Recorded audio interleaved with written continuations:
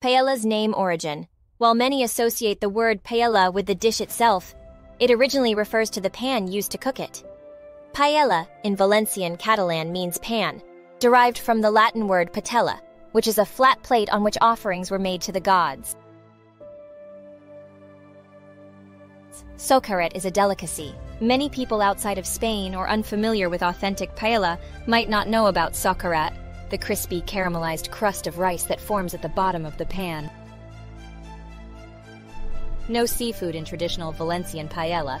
The globally popular image of paella is often a seafood-laden dish, but the original Valencian paella does not include seafood.